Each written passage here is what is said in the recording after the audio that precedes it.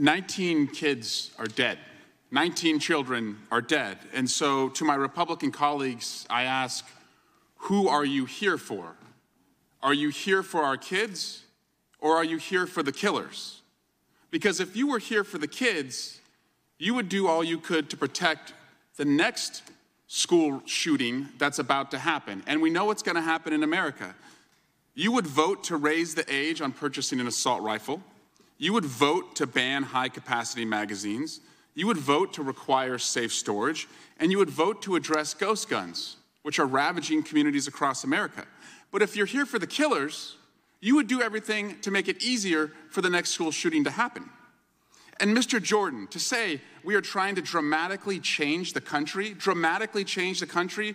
if trying to make sure that no more kids are put in the ground with a Superman coffin means dramatically change the country, guilty. That's why we're here. Kids are going in the ground today, and you call that trying to dramatically change the country. Why aren't you trying to dramatically change the number of dead kids going into the ground, Mr. Jordan? Who are you here for, the kids or the killers? My Republican colleagues are here for carnival games. They say it's about mental health. Okay, we try and fund mental health, they vote against it. They say it's about schools. We try and fund the schools, fund the teachers. They vote against it. They say it's about policing. $300 million in the American Rescue Plan for community policing. They all voted against it. And they don't want to listen to the police. If they listen to the police, they'd listen to the major cities' chiefs who have called for background checks, red flag laws, banning bump stocks, and banning high-capacity magazines. My favorite, it's about the family. We need to address the family issues in America. But we don't want to help feed a family. We're going to make it harder for kids to live on food stamps. We don't want to help a family learn. We're going to go after teachers in America. We don't want to help kids go to college. We don't want to give them jobs. We're going to vote against the infrastructure and jobs bill. And then they say that laws don't work. But they have no problem crafting laws to take away a woman's right to make her own health care decision. That law must work. They have no problem going after laws to ban drugs.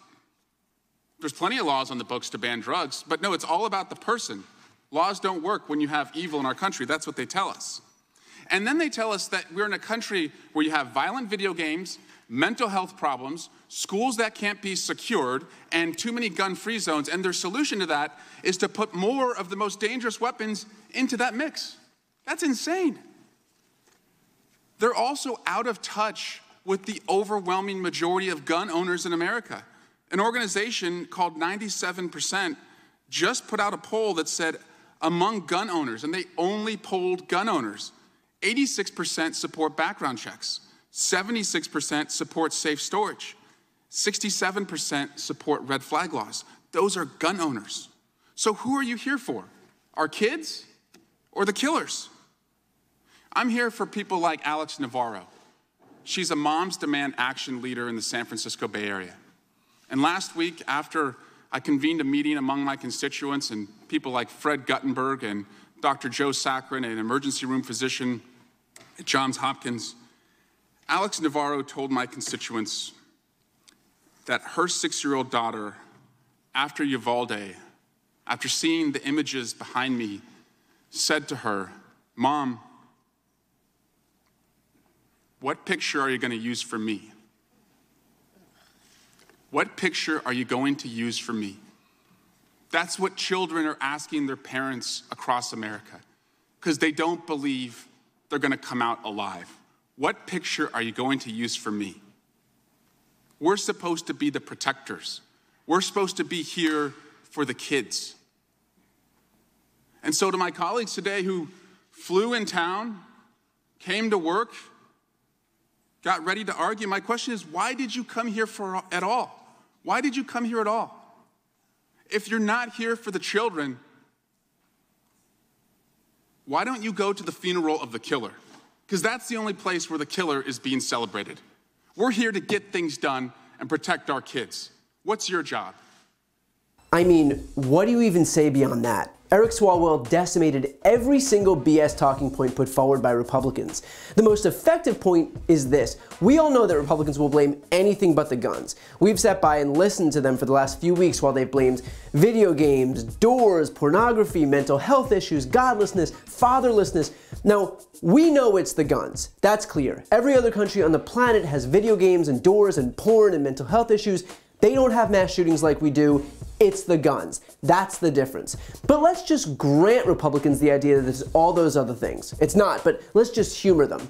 Then why aren't they addressing any of those issues either? Why don't they fund mental health programs? Why does a state like Texas rank 50th out of 50 on mental health care? If we need to quote-unquote harden the schools, why did they cut school funding? If we need more police, why did Republicans refuse to vote for the American Rescue Plan, which included $350 million for state and local governments that helped fund the police? They're so quick to train your attention away from the obvious problem of the guns that they haven't considered the fact that they won't address the scapegoats either. I also love that Swalwell hit the laws don't work argument. We can't possibly pass any gun laws because only the good guys follow the laws and the bad guys will still get a gun.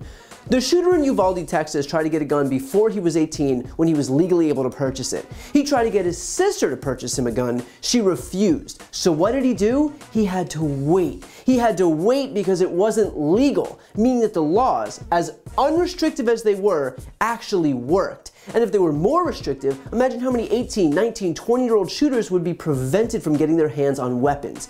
If laws didn't work, we wouldn't have them. You don't not pass laws because someone might break them. And if that's your governing philosophy, then you shouldn't be anywhere near Congress. And what's especially ironic on that point is that Republicans use that exact opposite logic for abortion restrictions. Now, first of all, there is no equivalency between a woman's right to her own bodily autonomy and unfettered access to weapons of war. Remember, even the most conservative Supreme Court justices have said that the Second Amendment is not unlimited, including Antonin Scalia, arguably the most conservative justice on the court at that time. But still, Republicans fell over themselves passing abortion restrictions anyway, knowing full well that the women who will be impacted are women of color and poor women who can't travel to other states for abortions, and that those women will likely try to get black market abortions anyway, which aren't safe. But God knows that Republicans passed those laws anyway. There was no talk of, oh, but they'll find a way around it. Nope. Those laws were okay to pass, but basic, common-sense gun reform supported by 90% of Americans? We couldn't possibly do that. Makes sense, huh? And look, all of this is common sense. We know that Republicans' excuses are BS. Even Republican voters know that their excuses are BS. 90% of Americans support a number of these basic, common-sense gun safety reforms. 90%. But Republicans aren't interested in following the will of their constituents any more than they're interested in stopping these shootings. If they were, they would do something, anything to fix them. So when they clutch their pearls that we're asking why they're helping the next shooter, remind them that they haven't actually lifted a finger to keep anyone safe. To see more videos like this, click the subscribe button right here on this screen. And to support my work beyond that, check out my podcast, No Lie with Brian Tyler Cohen, where I cover the week's most important stories and interview the biggest players in the world of politics, including President Biden, Kamala Harris, Pete Buttigieg, Elizabeth Warren, Katie Porter, and so many more. The link is also right here on this screen. And finally, to take action yourself and sign petitions on the most important issues, go to briantylercohen.com/petition.